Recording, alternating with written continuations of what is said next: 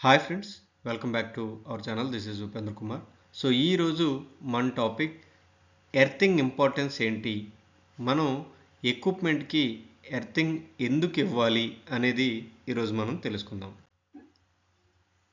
మరి ఏదైనా ఎక్విప్మెంట్కి ఎర్తింగ్ ఎందుకు ఇవ్వాలి మనం అంటే, ఎవరైతే పర్సన్ అక్కడ వర్క్ చేస్తున్నారో లేదో ఉన్నారో ఆ పర్సన్కి ఎలక్ట్రిక్ షాక్ కొట్టకుండా లేదా ఫైర్ అవ్వకుండా ఎక్విప్మెంట్ దగ్గర ఉండాలి అంటే మనం తప్పకుండా ఆ ఎక్విప్మెంట్కి ఎర్తింగ్ అనేది ప్రొవైడ్ చేయాలి.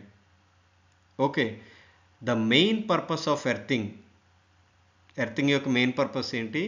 To provide protection to human being.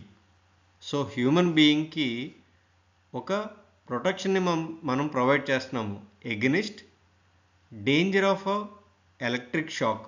So electric shock నుండి అండ్ ఫైర్ కూడా అయ్యే ఛాన్స్ ఉంది ఇక్కడ మీరు చూసినట్లయితే. సో మనం ప్రాపర్ ఎర్తింగ్ ఇస్తే ఈ రెండు కూడా జరగవు. మనం ఈ ఎర్తింగ్నే చాలా వరకు గ్రౌండింగ్ అని కూడా పిలుస్తూ ఉంటారు. సో గ్రౌండింగ్ అన్న ఎర్తింగ్ అన్న రెండు ఒకటే. ఓకే, సో ఇప్పుడు మనం ఒక అన్సేఫ్ సిస్టమ్ అంటే వితౌట్ ఎర్తింగ్ అండ్ ఒక safe system with earthing, so ఈ రెండింటికి మనం డిఫరెన్స్ చూద్దాం. సో ఇక్కడ మనకి ఒక పవర్ సోర్స్ ఉంది, ఇక్కడ ఒక ఎక్విప్మెంట్ ఉంది, సో మనకి స్విచ్ ఉంది. సో అది ఆన్ చేస్తే పవర్ అనేది పాస్ అవుతుంది. ఫ్యూజ్ ఉంది, ఇన్ కేస్ మనకి ఏదైనా ఫ్లక్చుయేషన్ వచ్చినా ఏదొచ్చినా ప్రొటెక్షన్. సో స్విచ్ ఆన్ చేసిన తర్వాత ఈ పవర్ అనేది ఇలా వెళ్ళి మనకి ఇక్కడ ఈ ఎక్విప్మెంట్కి వెళ్ళింది. ఓకే, సో ఈ ఎక్విప్మెంట్కి ఇది మెటల్ ఎంక్లోజర్ ఉంటుందన్నమాట, మొత్తం ఈ ఎక్విప్మెంట్ని కవర్ చేస్తుంది. ఓకే, సో అయినప్పుడు మళ్ళీ తిరిగి ఇక్కడికి వస్తుంది, ఈ సర్క్యూట్ అంతా ఉంది. సో ఇది ఎక్విప్మెంట్ యొక్క రెసిస్టెన్స్. ఓకే, అయినప్పుడు ఈ ఎక్విప్మెంట్కి ఎక్కడ కూడా మనకి ఎర్తింగ్ లేదు. సో అందుకోసమే ఇది మనకి అన్సేఫ్ సిస్టమ్ అయింది. ఇప్పుడు ఎవరైనా ఒక హ్యూమన్ బీయింగ్ వచ్చి ఈ మెటల్ని టచ్ చేసినప్పుడు నార్మల్గా అయితే ఏమీ అవ్వదు. సపోజ్ మన ఫ్రిడ్జ్ కానీ లేకపోతే వేరే ఎక్విప్మెంట్ కానీ నార్మల్గా ఉన్నప్పుడు ఏమీ అవ్వదు. ఇన్ కేస్ ఈ ఇంటర్నల్గా ఏదైనా వైండింగ్లో కానీ లేకపోతే ఏదైనా ప్రాబ్లం వచ్చినప్పుడు సో అక్కడ ఏమవుతుంది అంటే రెసిస్టెన్స్ డిఫరెన్స్ అనేది వచ్చి ఈ ఎక్విప్మెంట్కి ఈ మెటల్ ఎంక్లోజర్కి, సో అప్పుడు ఏమవుతుంది అంటే పవర్ అనేది ఇక్కడికి వస్తుంది. సో ఎప్పుడైతే ఈ హ్యూమన్ బీయింగ్ దాన్ని టచ్ చేశారో ఏమవుతుంది అంటే దానికి ఒక రూట్ ఉంది.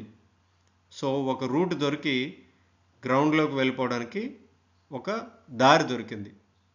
సో ఎప్పుడైతే ఇలా వచ్చి ఇలా గ్రౌండ్ అయిందో సో అప్పుడు ఆ వ్యక్తి ఎవరైతే ఉన్నారో వాళ్ళు ఎలక్ట్రిక్ షాక్కి గురవుతారు. ఇక్కడ మనం సేమ్ డయాగ్రామ్కి మనం ఏం చేసాము అంటే ఒక ఎక్విప్మెంట్ ఎర్తింగ్ అనేది ఇచ్చుకున్నాము.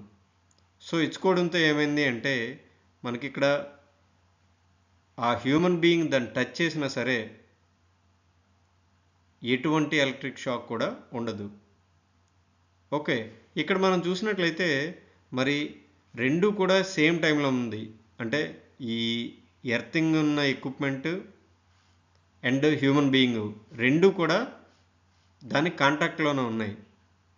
మరి అప్పుడు ఎందుకు కొట్టట్లేదు అంటే జనరల్గా హ్యూమన్ బీయింగ్కి ఒక రెసిస్టెన్స్ ఉంటుంది, అదే మనకి ఆర్బీ. ఓకే, కానీ మనం ఇచ్చి ఈ ఎక్విప్మెంట్ ఎర్తింగ్ యొక్క ఆ మెటల్ ఏదైతే ఉందో అది కండక్టబుల్, ఎటువంటి రెసిస్టెన్స్ ఉండదు, ఒకవేళ ఉన్నా చాలా చాలా తక్కువ. సో అందుకోసమే ఈ వచ్చిన పవర్ ఏదైతే ఉందో ఇన్ కేస్ ఈ ఫాల్టీ మెషిన్లో ఆ వచ్చిన పవర్ ఏదైతే ఉందో అది డైరెక్ట్గా ఇలాగా గ్రౌండ్లోకి ఎర్త్ బిట్ ద్వారా లేదా ఎర్త్ ప్లేట్ ద్వారా ఎర్త్ రాడ్ ద్వారా గ్రౌండ్కి వెళ్ళిపోతుంది. సో అప్పుడు ఈ హ్యూమన్ బీయింగ్ అనేది సేఫ్ అనమాట. ఓకే, సో అందుకే దాన్ని మనం సేఫ్ సిస్టమ్ విత్ ఎర్తింగ్ అని చెప్పుకున్నాం. ఓకే, సో ఇక్కడ మనం చూసుకున్నట్లయితే దాన్నే మనం ఈ డిస్క్రిప్షన్ అంతా మీరు ఒకసారి చదవచ్చు. Okay, so only thing is ఎప్పుడైతే ఈ ఎర్తింగ్ లేకుండా ఈ ఎక్విప్మెంట్కి ఫాల్టీ ఎక్విప్మెంట్ అంటారు దాన్నే మనం. జనరల్గా మనకి ఫ్రిడ్జ్ మనం టచ్ చేసినప్పుడు ఏమీ అవ్వదు, కానీ మనం కొన్నిసార్లు గమనించవచ్చు. ఓకే, సో అది ఫ్రిడ్జ్ని టచ్ చేస్తే ఎర్తింగ్ అవుతుంది, మీన్స్ షాక్ కొడుతుంది అని మనం అనుకుంటాం కదా. సో అప్పుడు అది ఫాల్టీ మిషన్ అవుతుంది. ఓకే, సో ఈ ఫాల్టీ మిషన్ వల్ల మనకి ఏమవుతుందంటే ఆ ఎక్విప్మెంట్ నుంచి ఆ బాడీ ఎంక్లోజర్ ఏదైతే ఉందో దానికి ఆ పవర్ రావడం, హ్యూమన్ బీయింగ్ టచ్ చేసినప్పుడు ఇక్కడ మీరు చూసినట్లయితే ఆ పవర్ ఇలా వచ్చి ఇలా డైరెక్ట్గా గ్రౌండ్లోకి వెళ్ళిపోతుంది. సో అప్పుడు ఈ వ్యక్తి ఎవరైతే ఉన్నారో వాళ్ళు ఎలక్ట్రిక్ షాక్కి గురవుతారు. ఓకే, అండ్ ఇక్కడ మనం చూసుకున్నట్లయితే ఎక్విప్మెంట్కి ఎర్తింగ్ అనేది ఇచ్చారు. సో ఇక్కడ ఒక గ్రౌండ్కి డైరెక్ట్గా ఎర్తింగ్ ఇవ్వడం వల్ల మనకి ఏమవుతుందంటే ఈ సర్క్యూట్ ఫుల్ఫిల్ అవుతుంది. సో ఎటువంటి ఫాల్టీ మిషన్లో ఏదైనా సరే రెసిస్టెన్స్ చేంజ్ అయినా డైరెక్ట్గా ఇలా వెళ్తుంది, కానీ ఇక్కడికి రావడం జరగదు. ఓకే, సో ఒకసారి మీకు అవసరం అయితే జస్ట్ ఇది ఒక డిస్క్రిప్షన్ మీరు చదివితే సరిపోతుంది.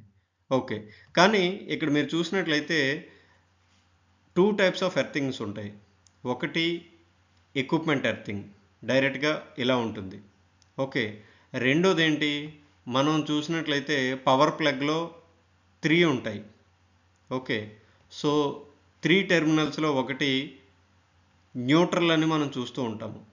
ఓకే, సో అది పవర్ సప్లై ఇచ్చినప్పుడు ఆ న్యూట్రల్కి కనెక్ట్ చేయకపోయినా సరే మనకి ఈ ఎలక్ట్రిక్ షాక్ కొట్టే అవకాశం ఉంది. సో అందుకోసమే మనం రెండు కూడా ఎన్ష్యూర్ చేసుకోవాలి. ఒకటి ఎక్విప్మెంట్ ఎర్తింగ్ ఇది, రెండోది ఆ న్యూట్రల్ ఏదైతే ఉందో దాని కనెక్షన్.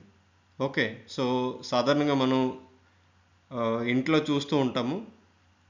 సో 3 పిన్స్ చూస్తాము చాలా వరకు. సో 3 పిన్స్ అంటే ఒకటి అందులో న్యూట్రల్.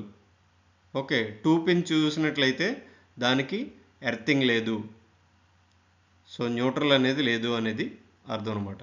ఓకే, సో ఇది బేసిక్గా ఎర్తింగ్ గురించి అండ్ అది ఎలా వర్క్ చేస్తుంది అనేది మీకు అర్థమైందని అనుకుంటున్నాను. ఏమైనా డౌట్స్ ఉంటే అడగండి. మా ఛానల్ని సబ్స్క్రైబ్ చేసుకోండి. ఇంకా ఏదైనా మీకు వీడియో కావాలి అంటే కామెంట్ సెక్షన్లో కామెంట్ చేయండి, ఆ వీడియో మీకు అందించడం జరుగుతుంది. అండ్ మన యూట్యూబ్ ఛానల్కి టెలిగ్రామ్ గ్రూప్ ఉంది, డిస్క్రిప్షన్లో లింక్ ఇస్తాము. దాని ద్వారా మీరు మన గ్రూప్లో జాయిన్ అవ్వచ్చు, రెగ్యులర్ అప్డేట్స్ అనేవి మీరు పొందొచ్చు.